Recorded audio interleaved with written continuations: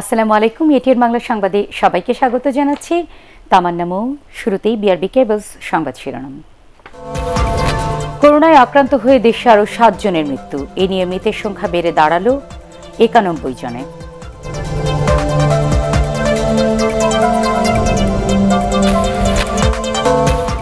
ব্রাহ্মণবাড়িয়ায় জানাজায় জনসমাগমের ঘটনায় 8টি গ্রাম লকডাউন। সহকারী পুলিশ সুপার ও 2 ওসি প্রত্যাহার, তদন্ত কমিটি গঠন। রাজধানীতে কোনোভাবেই নিশ্চিত করা যাচ্ছে না সামাজিক দূরত্ব। ব্যক্তিগত গাড়ি ও রিকশায় যাতায়াত চলছেই।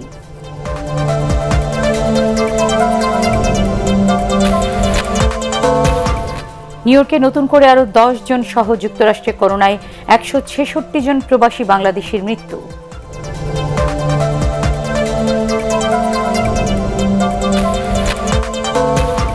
এবং করোনায় বিশ্বে মৃতের সংখ্যা 1,61,000 ছাড়ালো। আক্রান্ত 23 লাখেরও বেশি।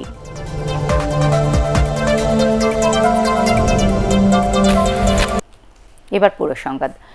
করোনায় আক্রান্ত হয়ে দেশে মারা গেছেন আরও 7 জন। এ নিয়ে মৃতের সংখ্যা বেড়ে দাঁড়ালো 91 জনে। স্বাস্থ্য অধিদপ্তরের অনলাইন বুলেটিনে জানানো হয় 24 ঘন্টায় আক্রান্ত হয়েছেন আরও 312 জন। এ সময় স্বাস্থ্যমন্ত্রী জাহিদ মালিক বলেছেন, স্বাস্থ্যবিধি মেনে না চললে পরিস্থিতি আরও ভয়াবহ হতে পারে। এদিকে ব্রাহ্মণবাড়িয়ায় জানাজাকে কেন্দ্র করে বিপুল সংখ্যক মানুষের জমায়েত হওয়াকে প্রশাসনিক ব্যর্থতা বলে মন্তব্য করেন তিনি। আরও জানাচ্ছেন একরামুল হক সাইম। দেশে গত 3 দিনের তুলনায় কমেছে করোনা ভাইরাসে আক্রান্ত হয়ে মৃতের সংখ্যা। 24 ঘন্টায় করোনায় মারা গেছেন 7 জন। তবে আগের দিনের চেয়ে বেড়েছে আক্রান্তের সংখ্যা। 312 জন বেড়ে মোট আক্রান্তের সংখ্যা 2456 জন। দেশে করোনা আক্রান্তের 7ম সপ্তাহের এসব তথ্য দিয়ে স্বাস্থ্যমন্ত্রী বলছেন, একই সময়ে যুক্তরাষ্ট্রে আক্রান্ত ও মৃতের সংখ্যা অনেক বেশি ছিল। এই সময় আমেরিকা এবং ইউরোপের লক্ষ লক্ষ লোক আক্রান্ত হয়েছিল এবং হাজার হাজার লোকের মৃত্যু হয়েছে। আমরা যদি স্বাস্থ্য নির্দেশাবলী না মেনে চলি, আমাদের ফলাফল ভালো হবে না। বুলেটিনে জানানো হয়, এখন পর্যন্ত আক্রান্ত ও মৃতের সংখ্যা বেশি ঢাকা ও নারায়ণগঞ্জে। আক্রান্তদের মধ্যে 44% ঢাকায়, 31% নারায়ণগঞ্জে এবং বাকি 25% দেশের অন্যান্য জায়গায়। এছাড়া সবশেষ মারা যাওয়া 7 জনের মধ্যে 3 জন ঢাকার আর বাকি 4 জন নারায়ণগঞ্জের। যত করোনা রোগী পাওয়া গেছে সবই ঢাকা এবং নারায়ণগঞ্জ থেকে গিয়েছে। এরাই মূলত সারা দেশে ছড়িয়ে দিয়েছে করোনা ভাইরাস। এখনো তারা বিভিন্ন উপায়ে বিভিন্নভাবে লুকিয়ে এই কাজটি করছে। এ সময় স্বাস্থ্যমন্ত্রী করোনা পরিস্থিতির মধ্যে শনিবার জানাজাকে কেন্দ্র করে ব্রাহ্মণবাড়িয়ায় বিপুল সংখ্যক মানুষের জমায়েতকে দায়িত্বহীন বলে মন্তব্য করেন। এই সময় এই ধরনের জমায়েত খুবই ক্ষতিকর হয়েছে। আশঙ্কা করি অনেক লোক আক্রান্ত হয়তোবা হয়েছে। এই ধরনের দায়িত্বহীন কাজ হওয়া উচিত হয় না। এখানে প্রশাসন নিয়ন্ত্রণ করতে ব্যর্থ হয়েছে। স্বাস্থ্যমন্ত্রী আরও জানান, ঢাকা মেডিকেল কলেজ ও আনোয়ার খান মেডিকেল কলেজ সহ সরকারি বেসরকারি আরও বেশ কয়েকটি হাসপাতালকে করোনার চিকিৎসার জন্য প্রস্তুত করা হচ্ছে। একরামুল হক সায়েম, এটিএন বাংলা, ঢাকা। করোনা উপসর্গ নিয়ে চট্টগ্রাম, খুলনা সহ দেশের 5 জেলায় আরও 5 জনের মৃত্যু হয়েছে। নতুন আক্রান্তদের মধ্যে রয়েছেন চিকিৎসকরাও। নারায়ণগঞ্জ সহ বিভিন্ন এলাকায় দেখা গেছে লকডাউন না মানার চেষ্টা। প্রতিনিধিদের তথ্যচিত্র নিয়ে বিস্তারিত জানাচ্ছেন শরফুল আলম। দিন দিন আরও আগ্রাসী হয়ে উঠছে প্রাণঘাতী করোনা ভাইরাস। শহরের পাশাপাশি প্রত্যন্ত অঞ্চলেও এর সংক্রমণ বাড়ছে।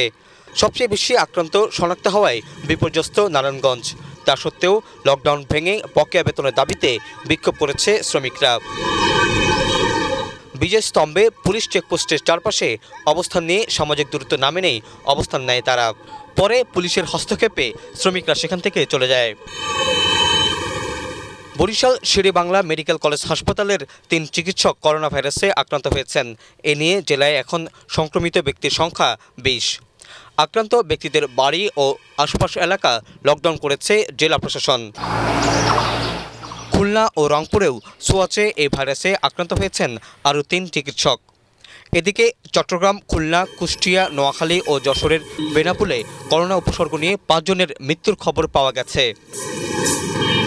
আর শেরপুর, নেত্রকোনা সহ কয়েকটি জেলায় লকডাউন মানছেন না অনেকেই। নাটোরে কড়া নজরদারির মধ্যেও ঢাকা নারায়ণগঞ্জ থেকে পণ্যবাহী যানবাহনে গ্রামে ফিরছে অসংখ্য মানুষ।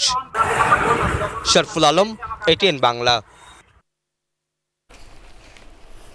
দেশের করোনা ভাইরাসের সামাজিক সংক্রমণ এবং চ্যালেঞ্জ মোকাবেলায় 17 জন বিশেষজ্ঞের সমন্বয়ে জাতীয় কারিগরি পরামর্শ কমিটি গঠন করেছে সরকার। কমিটির সভাপতি করা হয়েছে বাংলাদেশ মেডিকেল অ্যান্ড ডেন্টাল কাউন্সিলের প্রেসিডেন্ট ও শিশু বিশেষজ্ঞ অধ্যাপক ডক্টর মোহাম্মদ শহীদুল্লাহকে।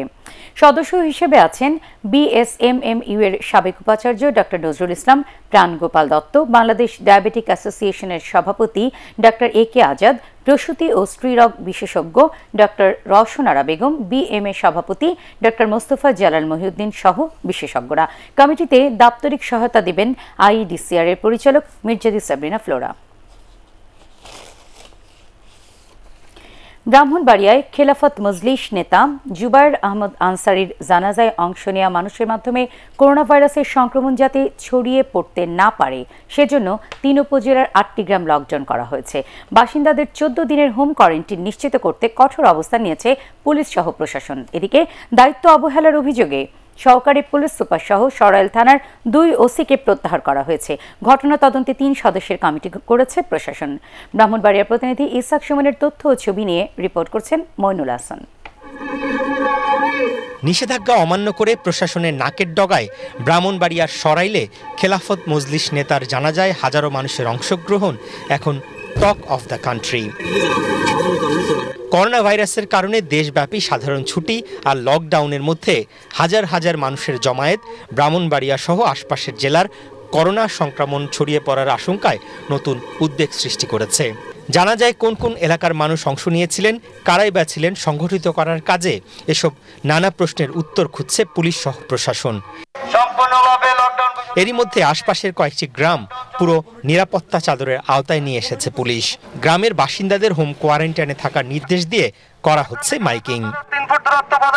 কেউ বের হচ্ছে না, বের হবে না এবং আগামী 14 দিনে এলাকাটা পুরোপুরি 100% লকডাউনের আওতায় থাকবে। প্রত্যেকটা গ্রামে যে মেম্বার আছে সেই মেম্বারের নেতৃত্বে একটা কমিটি আছে, সেই কমিটির লোকজন নিয়ে এবং আমাদের যে পুলিশের সদস্য আছে তারা গিয়ে প্রত্যেকটা অলিগলিতে গিয়ে দেখছে যে কেউ বাইরে আছে কিনা, যদি থাকে তাদেরকে বাড়ি তুলে দিচ্ছে। গ্রামবাসীর যে নিত্য প্রয়োজনীয় যে জিনিসগুলো আছে এবং যে ওষুধ সেগুলো তারা সরবরাহ করবে, কমিটির কাছে গ্রামবাসী জানাবে।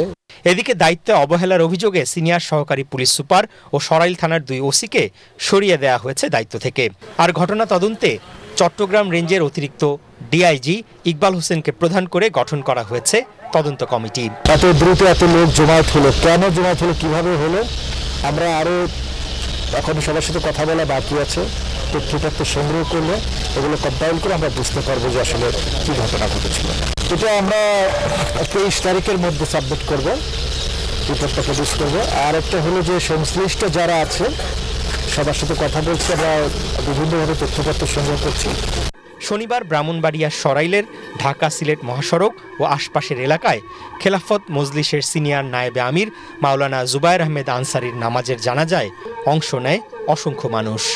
মইনুল হাসান, ATN বাংলা। রাজধানীর প্রবেশ মুখে তল্লাশি, বিভিন্ন জায়গায় চেকপোস্ট ও নগর জুড়ে টহল, কোনো কিছুতেই নিশ্চিত করা যাচ্ছে না মানুষের সামাজিক দূরত্ব। গণপরিবহন বন্ধ, কিন্তু ব্যক্তিগত পরিবহন ও রিকশায় মানুষ এক স্থান থেকে অন্য স্থানে যাতায়াত করছে না অবাধে। আরও জানাচ্ছেন মাহবুব কবির চপল।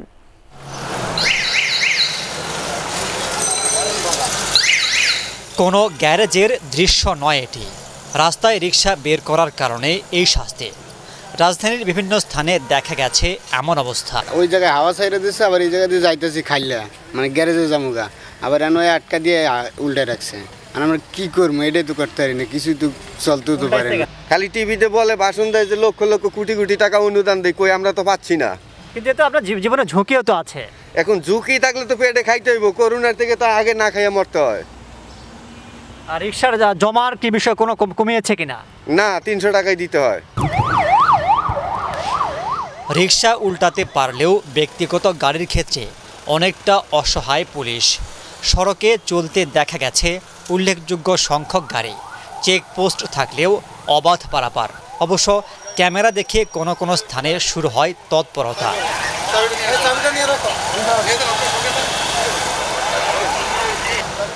শহর জুড়ে মানুষের চলাচল সীমিত করতে টহল দেখা গেছে পুলিশ, র্যাব ও সেনা সদস্যদের। রাজধানীর প্রবেশ মুখেও তল্লাশি জোরদার হয়েছে। বিশেষ করে নারায়ণগঞ্জ থেকে কোনো যানবাহনকেই ঢুকতে দেয়া হচ্ছে না। পণ্যবাহী ট্রাকে মানুষ পরিবহন ঠেকাতে কঠোর অবস্থানে পুলিশ। যারা রোগী, প্রশাসন, এবার ব্যাংকার, এছাড়া কোনো রোগী কেউ ঢুকতে পারতেছে না। হ্যাঁ, এখন জরুরি প্রয়োজন থেকে সেগুলোতে আমাদের দিতে বাধ্য হচ্ছে। আমরা প্রাইভেট পরিবহন রোগী, এছাড়া রিক্সা, অটো রিক্সা যেগুলি, সেগুলো আমরা ভিতরে ঢুকতে দিচ্ছি না। যেগুলি পায়ে চালিত সেগুলো আমরা ভিতরে ঢুকতে দিচ্ছি। বিভিন্ন স্থানে নিম্ন আয়ের মানুষদের বাইরে বেশি দেখা গেছে। জরুরি প্রয়োজনে কোথাও যেতে চরম ভোগান্তি পোহাতে হচ্ছে অনেককে। বিশ্বের যেসব দেশে লকডাউন পুরোপুরি কার্যকর হয়েছে সেখানে করোনার সংক্রমণ যেমন কম, তেমনি মৃত্যুও অনেক কম।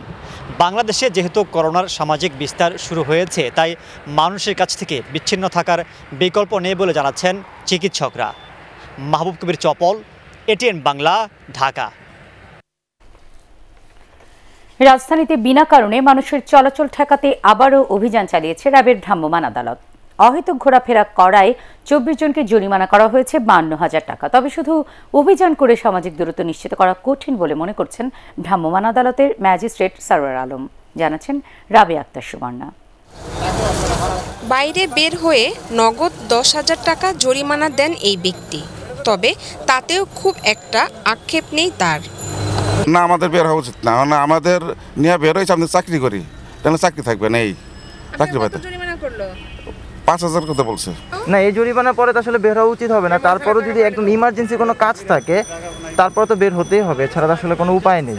তারপর যতটা চেষ্টা করবো আমরা ঘরের মধ্যে নিজেদের সেফটিটা নিজেরাই বজায় রাখার জন্য। তার মতো অনেকেই বের হয়েছেন অকারণে। তবে করোনার কারণে তাদের সেই অবাধ বিচরণে বাদ সাধে র্যাবের ভ্রাম্যমাণ আদালত। জরিমানা করা হয় অনেককেই। হেলমেট থাকা অবস্থায় আমরা কেন পড়ি নাই? অন্যায় দিয়েছি। 500 টাকা বলছে। এটা করা উচিত, এটা আমাদের সবার সতর্ক হওয়ার জন্যই করা হয়েছে। বাইরে বের হলে নিজের তো বটেই, পরিবারের জন্য তা ক্ষতির কারণ হতে পারে। এটা জেনেও নিয়ম মানছে না অনেকেই। তাই শুধু আইন প্রয়োগ নয়, মানুষের সচেতনতার বিকল্প নেই বলে জানালেন র্যাবের ম্যাজিস্ট্রেট। যাতে করে কেউ প্রয়োজন ছাড়া বের না হয়, যারা বেরোচ্ছেন তারা যেন অবশ্যই সামাজিক দূরত্ব বজায় রাখেন, এবং যারা প্রয়োজন ছাড়া, নিতান্ত প্রয়োজন ছাড়া বেরোচ্ছেন তাদেরকে আমরা আইনের আওতায় নিয়ে আসছি। আজকে এখন পর্যন্ত যারা আপনার কোনো ধরনের প্রয়োজন ছাড়া রাস্তায় বেরিয়ে আসছেন তাদের বেশ কিছু ব্যক্তিকে আমরা আর্থিকদণ্ড আরোপ করেছি বা করা হয়েছে। আমরা শুধু এটুকু অনুরোধ করতেছি আমাদের নাগরিকদেরকে, যত কষ্টই হোক অনুগ্রহপূর্বক আপনারা ঘরে অবস্থান করবেন।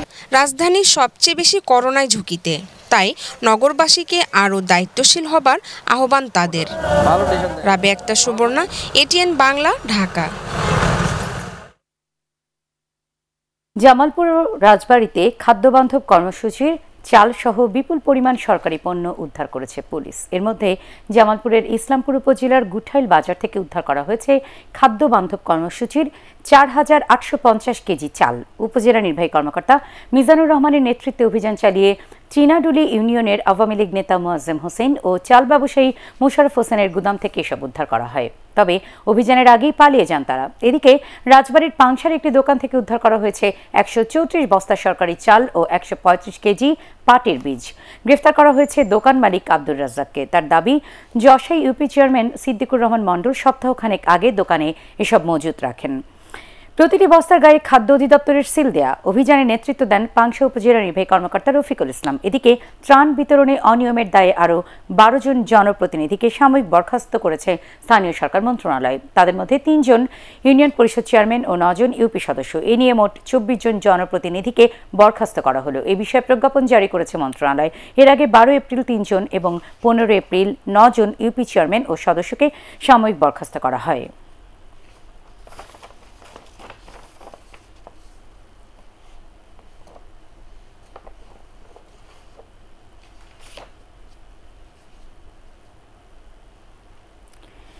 নেত্রকোনায় 50% লকডাউনও সফল হচ্ছে না, ফলে বাড়ছে করোনা রোগীর সংখ্যা।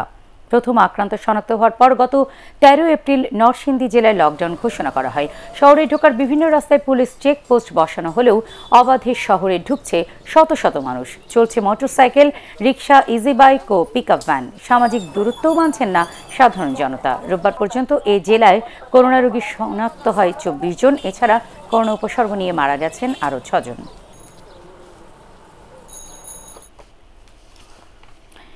বরিশালে বেসরকারি একটি টেলিভিশনের ক্যামেরা পার্সনকে নির্যাতনের ঘটনায় মাদকদ্রব্য নিয়ন্ত্রণ অধিদপ্তরের বরিশাল বিভাগীয় অতিরিক্ত পরিচালক হাফিজুর রহমানকে ময়মনসিংহে বদলি করা হয়েছে।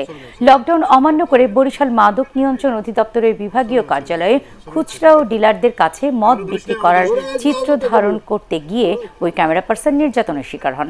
এ সময় তাকে মারধর করে অবরুদ্ধ করে রাখে মাদক নিয়ন্ত্রণ অধিদপ্তরের কর্মচারীরা। খবর পেয়ে জেলা প্রশাসনের নির্বাহী ম্যাজিস্ট্রেট সাইফুল ইসলাম, র্যাব ও পুলিশ নিয়ে সেখানে উপস্থিত হয়ে ক্যামেরা পার্সন কামালকে উদ্ধার করে। পরে ভ্রাম্যমাণ আদালতের টিম কার্যালয়ে তল্লাশি চালিয়ে ক্রেতাদের খুঁজে বের করার পাশাপাশি 180 লিটার মদ জব্দ করে। অধিদপ্তরের কয়েকজন দীর্ঘদিন ধরে অবৈধভাবে মদ বিক্রির সঙ্গে জড়িত এবং এ আয়ের ভাগ ছোট বড় কর্মকর্তারাও পান বলে অভিযোগ রয়েছে। লকডাউনের এই সময় নিত্য প্রয়োজনীয় দ্রব্য বাদে যেখানে সব ধরনের পণ্যই বিক্রি বন্ধ, তখন মদ বিক্রি করায় ক্ষোভ জানিয়েছেন স্থানীয়রা। এদিকে এমন ঘটনায় কারো বিরুদ্ধে কোনো আইনগত ব্যবস্থা না নেওয়ায় তীব্র নিন্দা জানিয়ে হামলাকারীদের দৃষ্টান্তমূলক শাস্তির দাবি করেছেন Barishal press club, Barishal television media association সহ বিভিন্ন সাংবাদিক সংগঠনের নেতৃবৃন্দ ও সুশীল মহল। আমি এটির নিন্দা জানাই এবং এ বিষয়ে অভিযোগের প্রেক্ষিতে যে কর্মচারী বিষয়ে জড়িত তার বিরুদ্ধে বিভাগীয় দাপ্তরিক ব্যবস্থা গ্রহণ করা হবে। চীন থেকে করোনা ভাইরাস শনাক্তকারী কিট সহ চিকিৎসা সামগ্রী আনলো বাংলাদেশ বিমান বাহিনী। এসব সামগ্রী নিয়ে C-130 পরিবহন বিমান রোববার চীন থেকে ঢাকায় ফিরেছে। এর মধ্যে রয়েছে করোনা ভাইরাসের পরীক্ষার কিট, সার্জিক্যাল ও N95 mask, thermometer, gloves, medical safety glass ও ব্যক্তিগত সুরক্ষা পোশাক PPE সহ বিভিন্ন সামগ্রী। এছাড়া একই বিমানে মেট্রোপলিটন চেম্বার অফ কমার্সের উদ্যোগে করোনা ভাইরাস মোকাবেলায় নিয়োজিত বিভিন্ন সংস্থাসমূহকে দেওয়ার জন্য চীন হতে সংগ্রহ করা আরও কিছু স্বাস্থ্যসেবা সহায়ক উপকরণ আনা হয়। সংবাদ বিজ্ঞপ্তিতে এসব তথ্য জানিয়েছে আন্তঃবাহিনী জনসংযোগ অধিদপ্তর ISPR। করোনা ভাইরাসের কারণে সারা দেশে সাধারণ ছুটি ও যান চলাচল সীমিত ঘোষণার পর থেকে চট্টগ্রাম বন্দরে আশঙ্কাজনক হারে কমে গেছে কন্টেইনার খালাস কার্যক্রম। এরই মধ্যে ভয়াবহ কন্টেইনার জটে প্রায় স্থবির চট্টগ্রাম বন্দর। সক্ষমতার চেয়ে 15 থেকে 20% বেশি কন্টেইনারের স্তূপ জমেছে এই বন্দরে। তাই পরিস্থিতি মোকাবেলায় সবাইকে এগিয়ে আসার আহ্বান জানিয়েছে চট্টগ্রাম বন্দর কর্তৃপক্ষ। চট্টগ্রাম থেকে রিপোর্ট করছেন তামিম মাহমুদ। করোনা ভাইরাসের কারণে চট্টগ্রাম বন্দরে আমদানি পণ্য খালাস কমে গেছে 7 থেকে 8 গুণ। দেশের আমদানি রপ্তানি বাণিজ্যের 98% কন্টেইনার ও 92% কার্গো হ্যান্ডেল করে এই বন্দর। করোনা ভাইরাস দুর্যোগের কারণে কন্টেইনার খালাস কমে যাওয়ায় এই বন্দরে দেখা দিয়েছে তীব্র কন্টেইনার জট। কন্টেইনার যে ধারণ ক্ষমতা তার থেকে আরো ধরেন 15-20% বেশি আছে। স্বাভাবিক কার্যক্রম করার মতো পরিস্থিতি বন্দরে এখন নাই। CNF এজেন্টরা বলছেন শিল্পের কাঁচামাল ও সরকারি ও আধা সরকারি প্রতিষ্ঠানগুলো জরুরি ভিত্তিতে কন্টেইনার খালাসের ব্যবস্থা নিলে কমে আসতে পারে এই জট।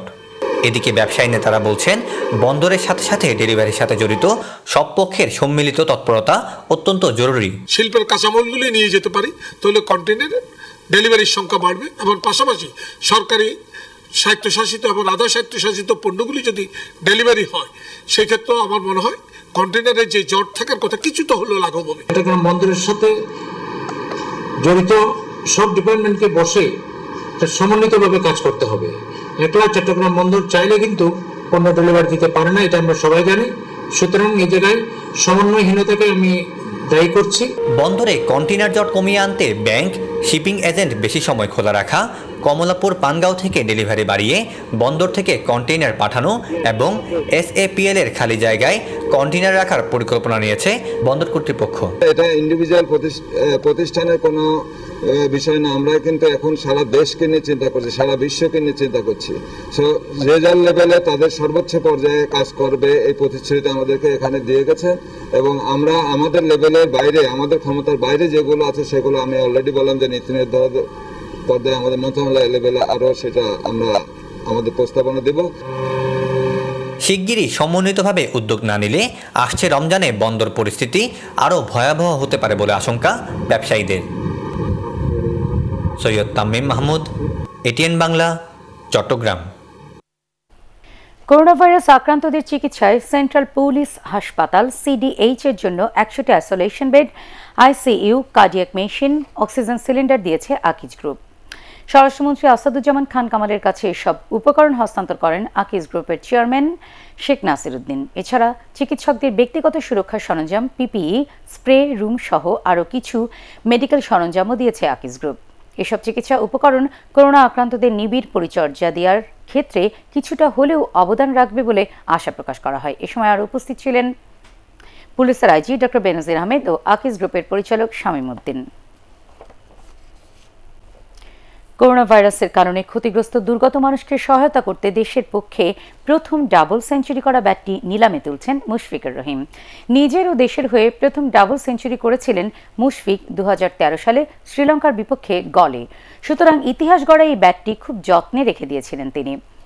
এবার সেই স্মারক মানব সেবায় উৎসর্গ করে দিচ্ছেন অভিজ্ঞ ক্রিকেটার মুশফিক। করোনা ভাইরাসের কারণে দুর্গতদের সহায়তায় নিলামে তুলবেন সেই ব্যাটটি। তবে এখনও চূড়ান্ত হয়নি নিলাম কোথায় এবং কিভাবে হবে। করোনা ভাইরাসের সময় বাজিকরদের কাছ থেকে দূরে থাকার জন্য ক্রিকেটারদেরকে সতর্ক করেছে ICCর দুর্নীতি দমন কমিশন। ব্রিটিশ পত্রিকা দ্য গার্ডিয়ানে ICCর দুর্নীতি দমন কমিশন আকসুর প্রধান অ্যালেক্স মার্শাল এই কথা বলেন। আন্তর্জাতিক এবং ঘরোয়া সব জায়গাতেই ক্রিকেট আপাতত বন্ধ। এই সময়ে বাজিকররা সামাজিক যোগাযোগ মাধ্যমে ক্রিকেটারদের সঙ্গে সম্পর্ক গড়তে পারে বলে সতর্ক করেছে আকসু। ফলে ক্রিকেটারদের শুধু করোনা থেকে নয়, বাজিকরদের কাছ থেকেও সতর্ক থাকার কথা স্মরণ করিয়ে দিলেন আকসু প্রধান।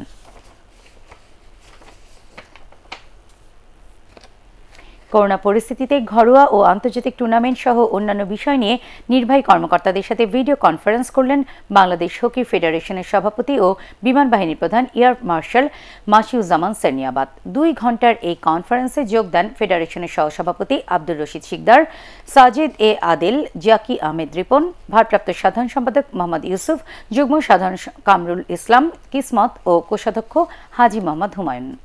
এ সময় আন্তর্জাতিক টুর্নামেন্টের ভবিষ্যৎ সহ দরিদ্র খেলোয়াড়দের সহায়তা করার বিষয়ে আলোচনা হয়। শেষ করার আগে বিআরবি কেবল সংবাদ শিরোনাম আরও একবার। করোনায় আক্রান্ত হয়ে দেশে আরও 7 জনের মৃত্যু। এ নিয়ে মৃতের সংখ্যা বেড়ে দাঁড়ালো 91-এ।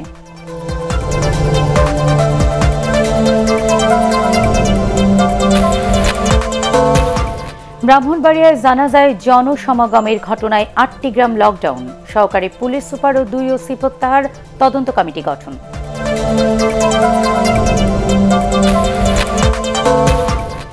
রাজধানীতে কোনোভাবেই নিশ্চিত করা যাচ্ছে না সামাজিক দূরত্ব। ব্যক্তিগত গাড়ি ও রিকশায় যাতায়াত চলছেই।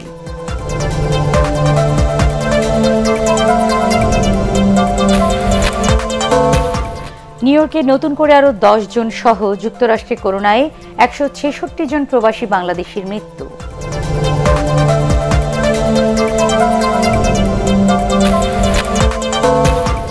এবং করোনায় বিশ্বে মৃতের সংখ্যা 1,61,000 ছাড়ালো, আক্রান্ত 23 লাখেরও বেশি।